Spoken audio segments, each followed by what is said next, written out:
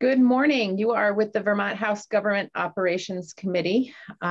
We are going to have this morning's committee work in two segments.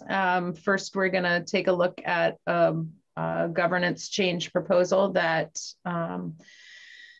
John Gannon and I have been working on, and that Chris Roop will present for us. And so similar to when your committee chair puts a bill proposal on the table and you have questions about why something appears the way it does, the why of it, the how it works and how it fits together, Chris can very easily answer, but I just want to be real clear that this is a proposal that's coming from me, not from the Joint Fiscal Office. And so we'll go through this governance change proposal and take as many committee questions as we need to understand how it all fits together.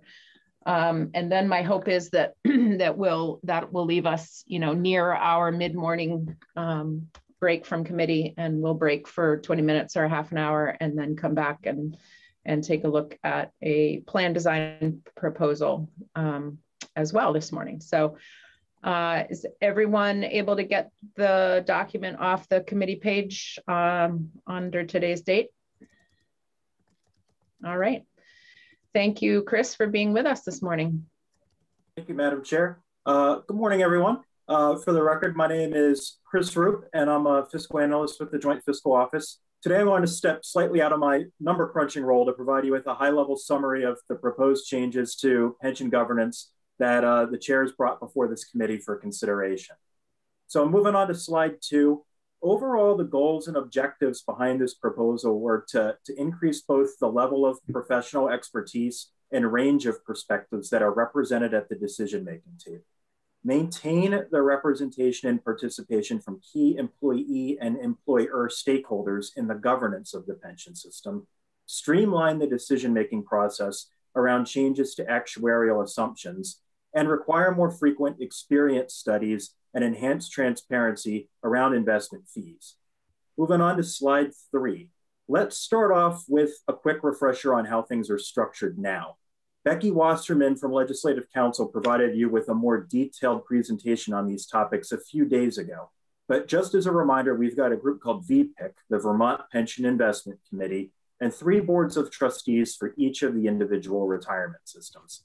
VPIC is the 7-member committee that has responsibility for managing the investments for all 3 retirement systems. The 3 boards of trustees are responsible for the general administration and operation of the retirement systems, adopting mortality and service tables based on actuarial recommendations, record keeping, setting regular interest rates, and designating the actuary. Each of the statutes setting up the trustee boards looks a little different, but these are the common themes throughout. And notably, all 3 boards plus VPIC right now need to agree to any changes in the assumed rate of return. And here's just some background on who sits on these trustee boards. The names of the trustees are posted on the Treasurer's website. Moving on to slide 4, let's pivot over to the real heart of the proposal. This proposal envisions creating a new board called the Vermont Retirement Commission to oversee the investments and management of all 3 systems. This model has some resemblance to the one used in New Hampshire. The VRC is envisioned to have 15 members on it. It would be chaired by the state treasurer, who would vote to break ties. The VRC would also have the Commissioner of Finance and Management on it because of that individual's responsibility for managing the state budget. The governor would appoint 2 commissioners that must have institutional investment, financial, or actuarial experience.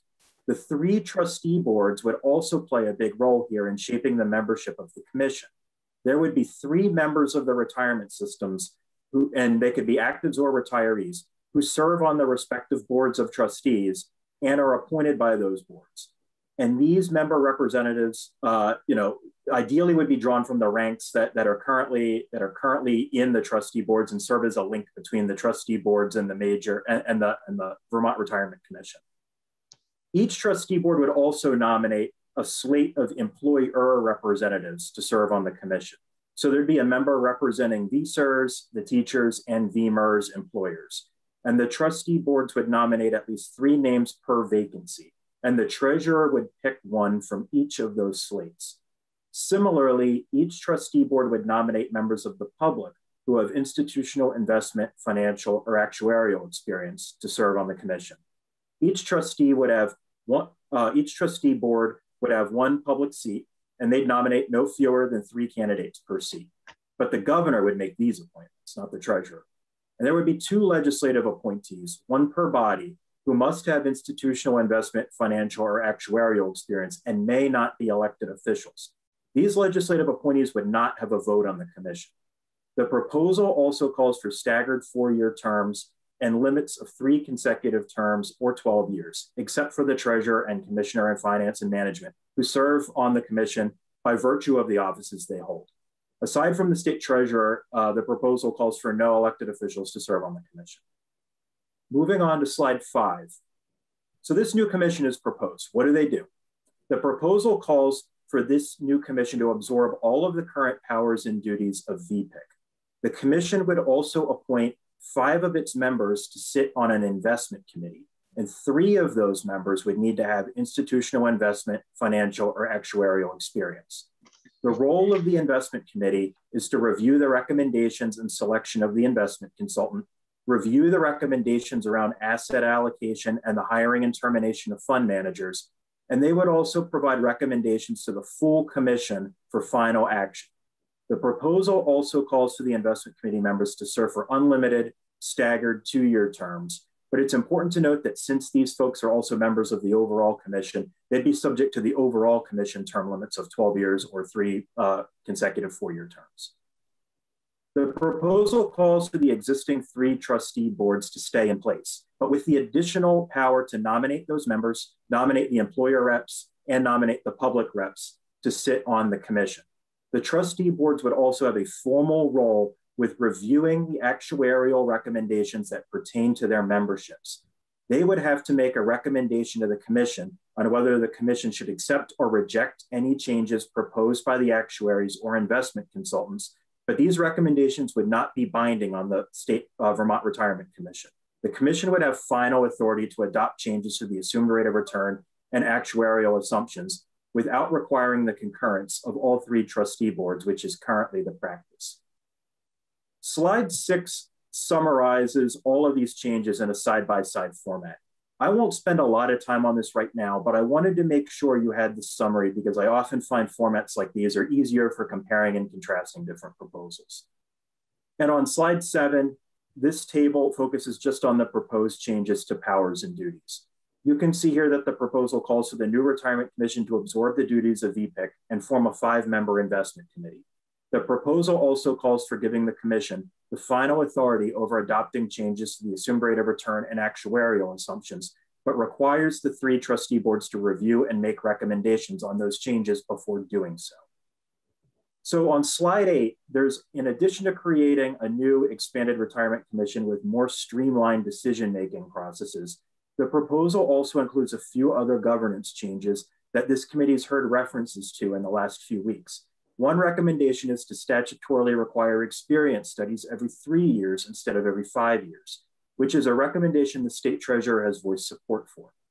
Another recommendation is to statutorily require more disclosure around the costs of running the pension systems with a specific focus on more disclosure around investment manager fees. And a third recommendation calls for streamlining and making the appointment process to all of these boards a little more consistent by designating the treasurer's office to oversee and administer the election process of the trustees to all 3 trustee boards plus the commissioners to the new Retirement Commission. So that's the end of the overview and the outline of the proposal. And I'll turn it back over to the chair to entertain any questions or discussion. Thank you. Thanks, Chris. And committee, while you're formulating questions and getting your hand button ready, I just want to say that, you know, this is a proposal that, you know, that we're putting on the table, that the decisions about how we move forward will be made here by the committee after we've had a chance to hear reactions from members of the public, from members of the employee groups, from the treasurer, et cetera. And if we can agree that the objectives that Chris outlined for me at the beginning of his presentation are important, and we can find a different way to move forward to achieve those objectives, then that's what I expect we'll do here as a group together over the coming days and weeks. So Bob Hooper has a question. A shocker, I bet. Chris, what's the anticipated increase in cost that this proposal would bring forward? That's a great question. I'm not sure we've done any sort of fiscal analysis on this. I'm not sure there would be a lot of increased costs aside from more frequent experience studies. The trustees, I don't believe, are envisioned of any of these boards are envisioned to serve with compensation. And that could be a topic of discussion that the committee may want to explore. I don't know exactly what experience studies cost. I can tell you in the grand scheme of a pension system with $5 billion in assets across all three plans, that the additional increase with doing them every 3 years instead of every 5 years is not going to significantly move the needle in the overall scope of the pension system. It may be an additional expense of a few $100,000, but that's a number that I think we could ask the treasurer to drill down on. What does the experience study cost every year? And there are some interesting things in here, quite frankly, but there are some things in here that evoke memories of VPIC number 1, which was 17 people, which we found to be completely and totally unworkable. And that's why we moved, after a long process of consultation with structure professionals, to the 6 people that we have now. I'm somewhat troubled that we're patterning this after New Hampshire, which has worse returns than we do, a huge unfunded liability based on that, and aren't a shining example on the Hill. A couple of things that, I have no objection to the idea of bringing experience in. It's where it comes from. I have an initial reaction that I'm not entirely sure why the treasurer or any other circumstance should dictate who the employees send to this board. And that's my first 3 minutes of looking through the thing. But it does have some things that are, have merit. Quite frankly, with regard to the VPIC passing a motion yesterday to say they would like to re-examine structure just to make sure they're still at best practice, forcing something down the throat seems inappropriate. Thank you.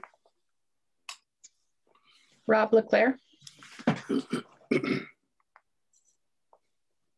Thank you, Madam Chair. I have to say at first blush, I find this very interesting. Obviously, a fair amount of time, effort, and thought went into it. Just a couple initial observations, and this is probably where I'm going to be a little different from the member from Burlington in that not having the relationship like he's had, but I do find having this 15-member board rather intriguing. And my question is why keep the other 3 sub boards, for lack of a better way to phrase it? It does seem, if we're looking to streamline this a bit and make it even more responsive, it seems that having an additional layer of board may make it a little more cumbersome. And the other question I have, and this is something that can probably come out in conversations, is one of my concerns has been that we have not always had the type of professionals on these boards that we should have. And my question is there a precedence where a fund manager that is currently managing a fund that we have investments in can be a member of one of these boards, maybe a non-voting member, but to get the expertise and accountability that we would require to have this be successful. But first glance, there's a lot of good stuff to talk about here. Thanks, Rob. John Gannon.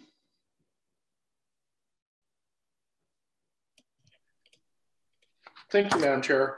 You know, a lot of people have cited to a Center for Retirement Research at Boston College article, does public pension board composition impact returns?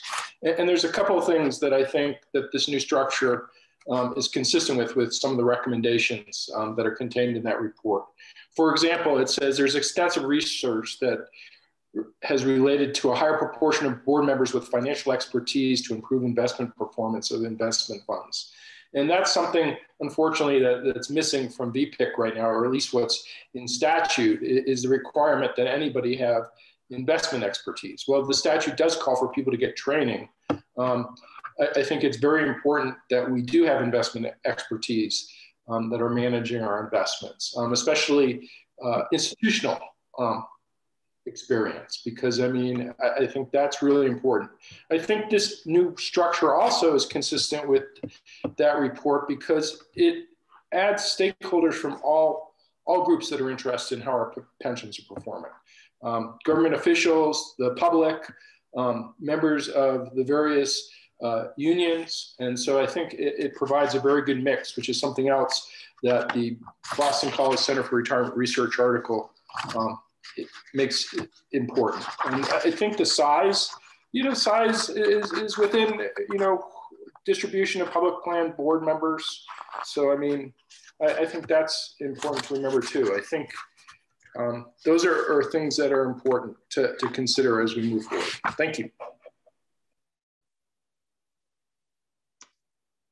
So committee, any other clarifying questions, first blush reactions? We will certainly be diving into this with all of the members of the public and employee groups who might want to come and talk about this proposal as well.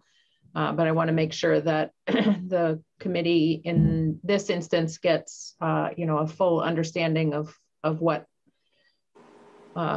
this proposal looks like so that we can plug in people's reactions. Peter Anthony has his hand up. Thank you, Madam Chair.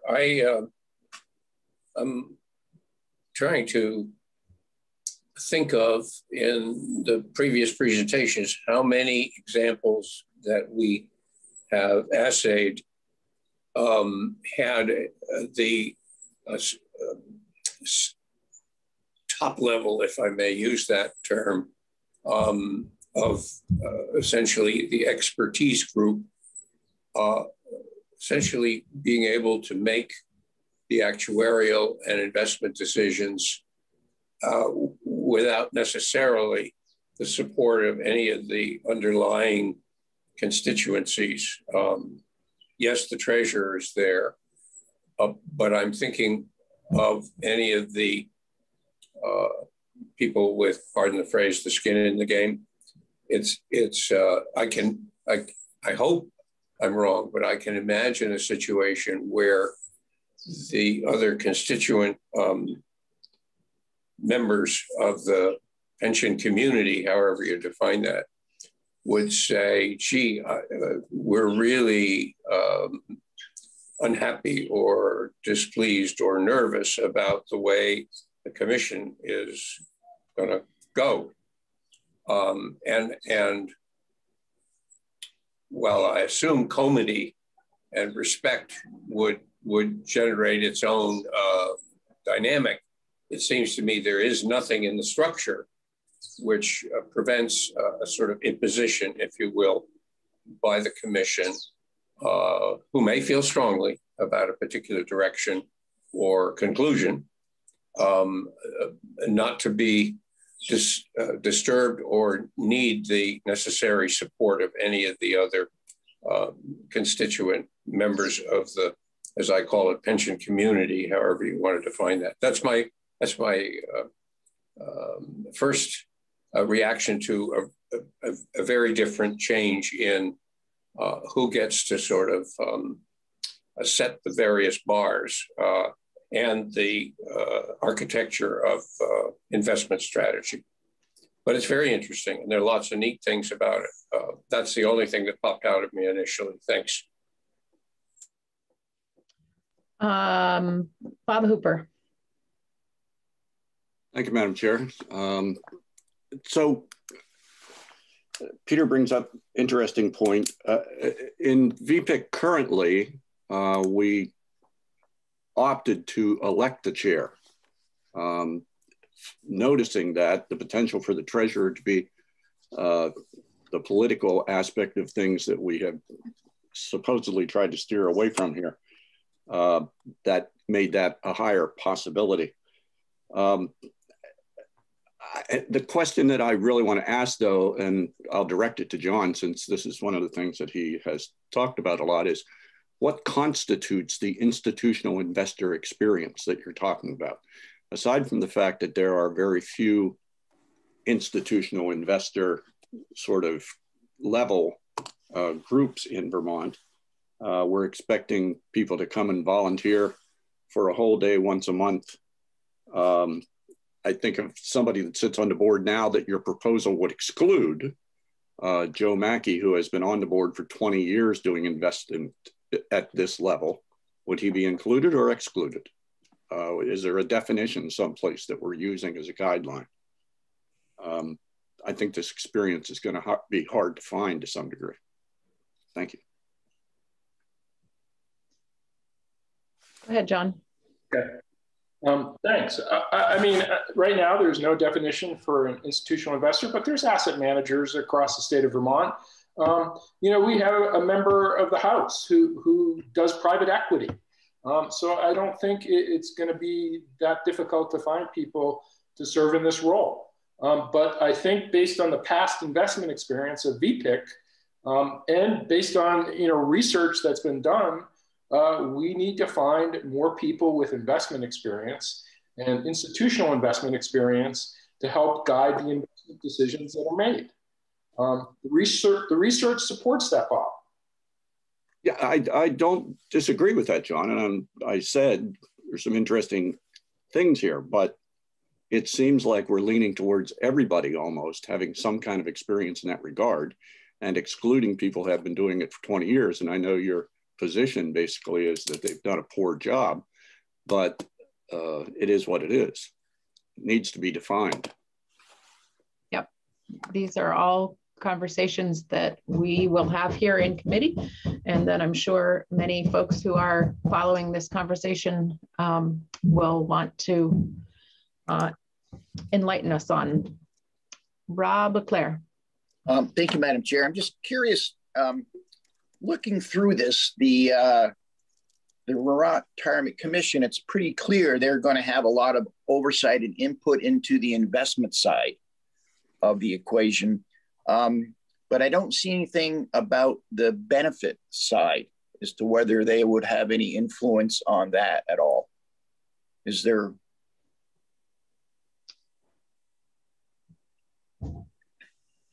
So that, I think that necessitates us understanding what the current VPIC and Board of Trustees structure does in that realm, and understanding how we would mirror that or change that if we move to a different structure. Chris, do you have any thoughts on how to how to delineate that in the current structure? I think that's a really fair question. I'm not sure the extent to which the current boards of trustees exert influence over plan structure as much as whether those are hashed out at the bargaining table or through legislation. So I think ultimately, like the current VPIC right now and many retirement systems out there, they have less to do with the nuts and bolts of what the benefits look like, and more about making sure that the system is administered and making sure that the funds are managed in a way to achieve all the objectives. So, I think the fiduciary role would rest with this retirement commission, and the decisions about what the appropriate benefit structure would look like would likely reside where they currently reside, which is with you all and at the bargaining table. Sure. I have to say, for me going forward, I think that they need to have some input into that. What it would look like, I don't know, but it just feels like that we're asking one hand that's writing the check and not talking to the other hand that's got to put the money in the bank.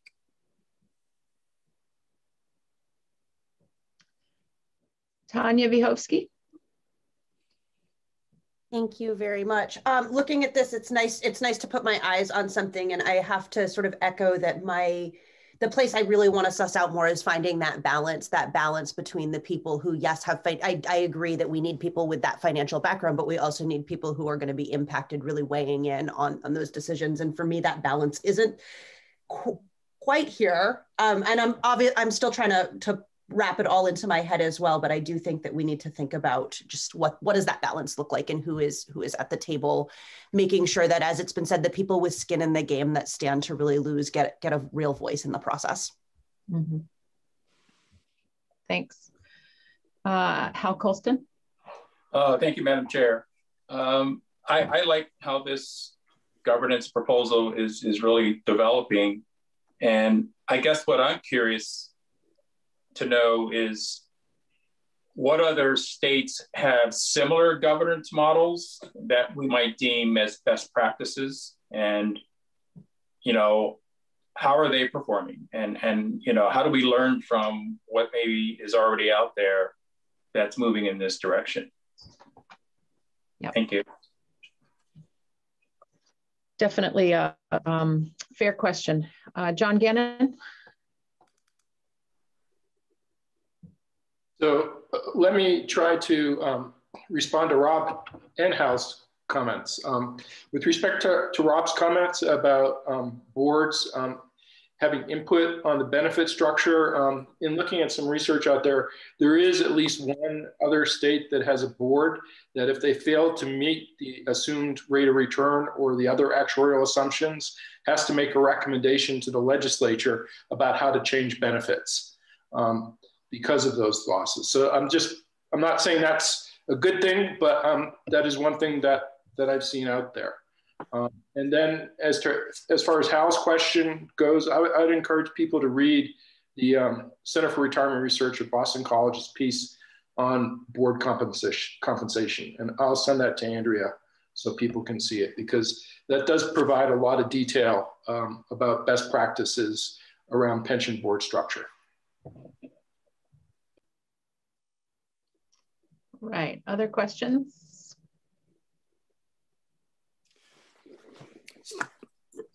Yeah, if I can find my hand. Go right ahead. There we go.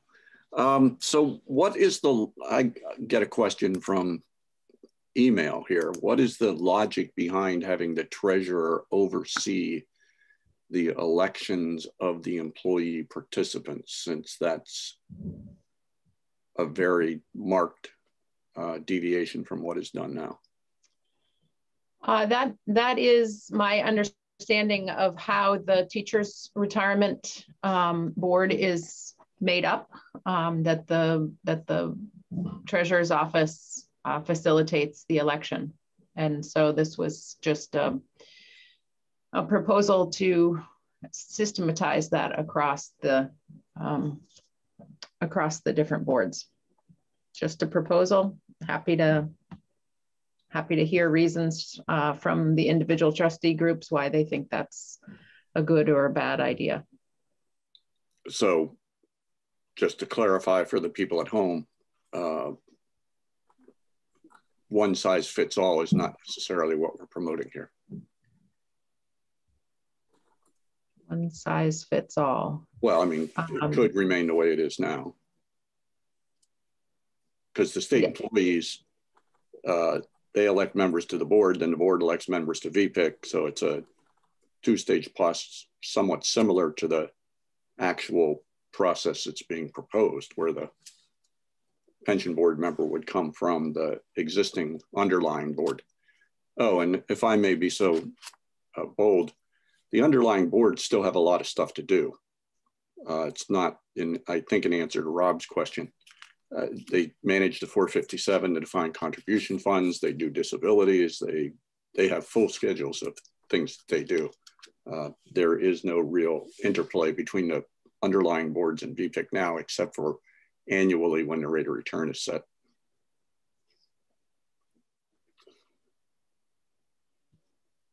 Tanya, your hand is up. Is that from before, or do you have another question? Okay, Peter Anthony.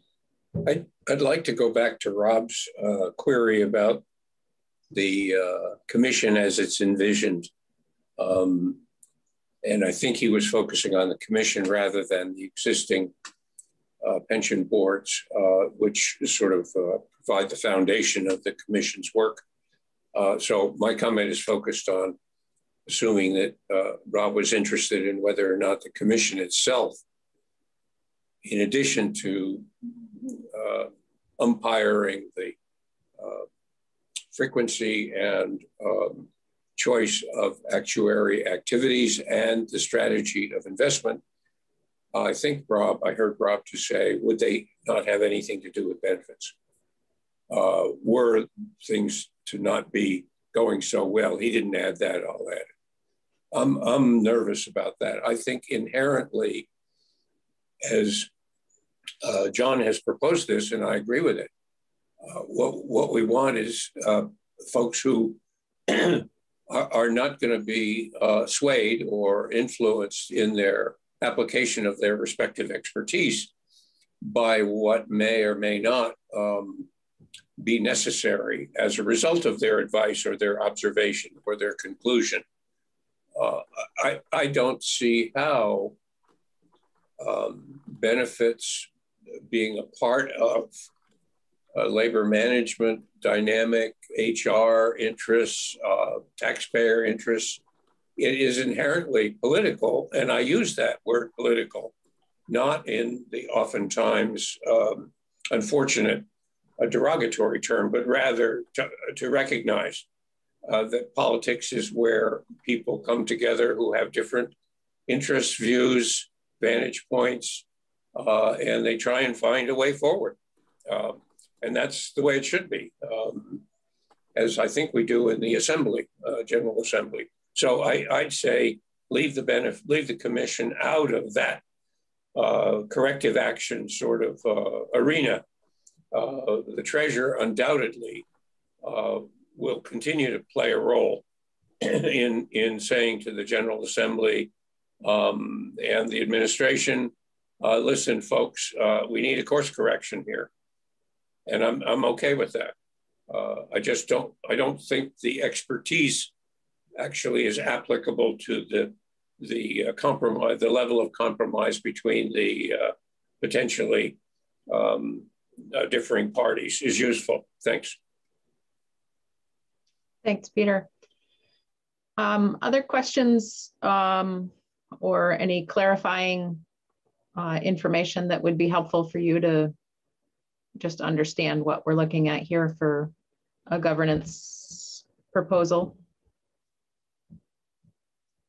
All right, Chris, anything that any questions that were posed that you feel like you've got a burning desire to to answer from your perspective as joint fiscal? I think, thank you, Madam Chair. I think the only thing I would just maybe put a slightly sharper point on was, you know, one of the prior members, I apologize, who raised the question of, you know, sort of maintaining that balance of power and the involvement of all the stakeholder groups in the commission. I do just want to point out that this proposal calls for 9 of the 15 commissioners. 9 of the 15, those individual trustee boards would play a role in choosing who those folks would be. So 3 of those 9 would be existing, you know, employee or retiree, you know, trustees who sit on those trustee boards. And then each of those boards would have a role in nominating, you know, 1 public member and 1 employer member from each group. So 9 of the 15 seats, they would have a role in the selection process.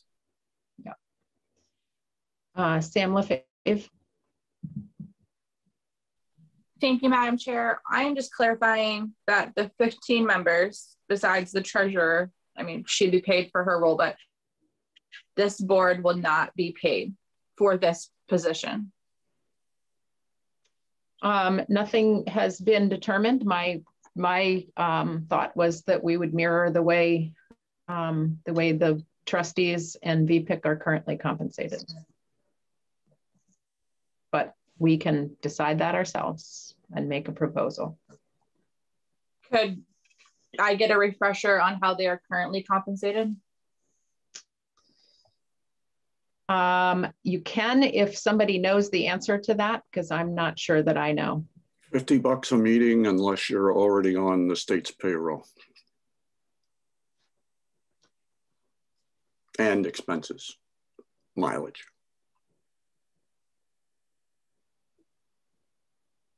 John Gannon? So just to explain that to Samantha, that's the standard compensation for members of boards and commissions that the legislature creates. It's the big bucks.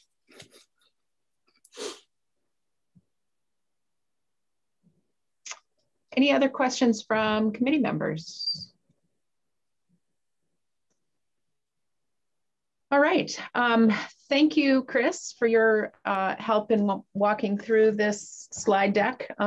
So just to remind folks, we are going to take a 30-minute break here this morning, and then we'll come back and take a look at a proposed pension design plan change. And after we do that, depending on how much time we have, we will begin hearing from other folks who would like to share their perspective on both of these proposals. I think for the sake of clarity, it would be helpful if we have at least that first round of reactions. We'll do a round of reactions on the governance proposal, and then we can do a round of reactions on the plan design proposal. These are rolling out together on the same day and will ultimately, I think, be a part of the same bill. But they're two very different conversations, and I'd like us to be able to hear clearly, you know, what people love and hate about each of the proposals separately that we will ultimately build into one bill. Questions on process or content? Mark Higley. Thank you, Madam Chair. I guess the question I've got is so this information is already out there somewhere so that there are groups that are looking at it as well that are going to testify already? Yes. Yeah, we'll hear from as many folks as want to. And fact, how did that get to them? Where was that they could access that information? What we have is going up on our committee page as we cover it. So people may not be fully digested in terms of reaction to things until they've had a chance to sit down with it. But that's all going live when we look at it in committee. Okay, thank you. All right, any other questions on the governance document or on the process going forward? All right, so the middle of our morning is intended to be a 30-minute break, and I'm thrilled that we're hitting that mark earlier rather than later so that we have more time in committee. So let us take a break now until 10:15, and you can leave the meeting and come back to the same link, and we'll be back here in